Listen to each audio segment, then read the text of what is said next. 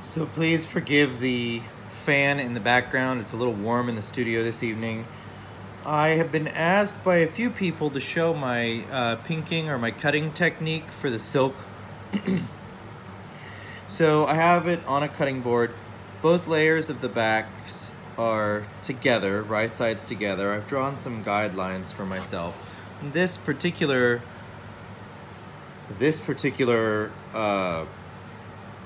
cutting is being done. I have fine lines of micro pinking, very small cuts, and then I have larger cuts that go in between those lines. So here I am right here, I just have a regular box cutter blade, and I'm just going to use my body's natural tendency to move at a consistent rate to make very small cuts along here. I know it's going to go out of frame shortly, bear with me. But you can see that I have to keep my left hand kind of in position so that I make sure I'm not moving the fabric too much. The next thing that I'll do is I'll do my line of larger cuts, and I'm just going to do these at a 45-degree angle, very carefully, just placing the blade and dragging my hand in a very consistent way.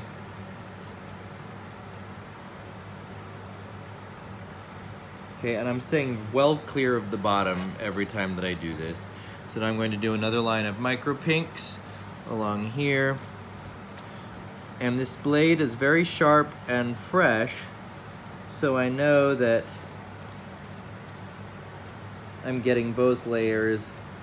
I'm trying to be as even as possible along these lines that I've drawn. These are just really fine pencil lines that I've drawn faintly on the back of the silk. Now, in order to get the cut that goes the opposite direction, I have to turn the board so that I can slash this way. But the thing is the human body is very good at doing repetitive motion, and you'll notice in historic garments, you'll see that things are regular but not always 100% identically consistent. And that's because I think they're using this kind of thinking where they're just using their body as a repetitive motion tool, and they're not really worrying too much about very specific distances between things. They're just creating the artwork as they go. So that's another line done.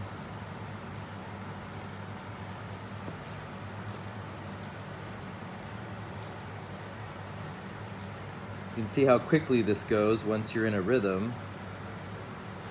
Okay, I will switch this up so that I have the next line here.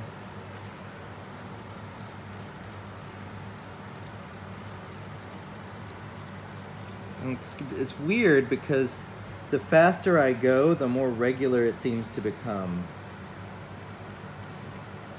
All right, and then I'm going to go here, and I'm shifting the line of my cuts down slightly so that I can stay well away from any of the working edges where the garment is going to be assembled.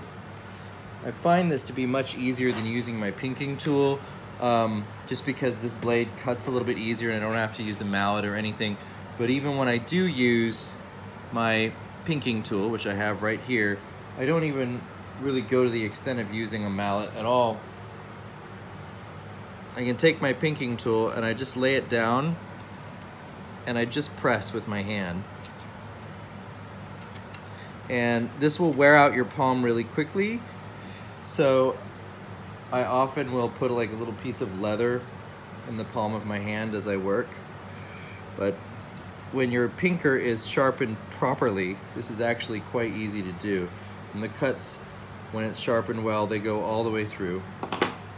This pinker clearly needs some sharpening, so I'm going to go back to using my box cutter blade, which is also faster. Now I have used that exact pinker as a blade and just used the corners and the edges and used it like exactly the same technique that I'm using this box cutter blade. And it works quite well. It fits beautifully in the hand, and it really enables you to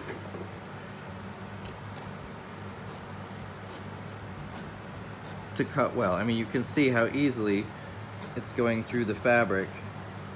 I just made the wrong direction, oh darn it.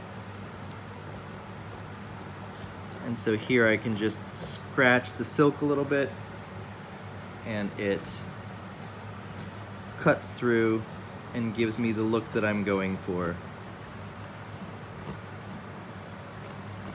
And I could do this on the straight grain, on the cross grain, on the bias grain, and each different direction that I choose to do it gives me a different final appearance. So here you can see I'm gonna just tug the fabric a little bit on the bias to open up some of these cuts.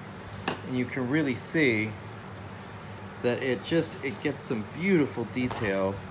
And eventually, as this is roughed up during wear, you can see that these cuts are going to bloom and blossom open really beautifully, and that creates the incredible texture that gives these pinked and slashed garments their unique appearance. Thanks so much. I hope you've enjoyed this.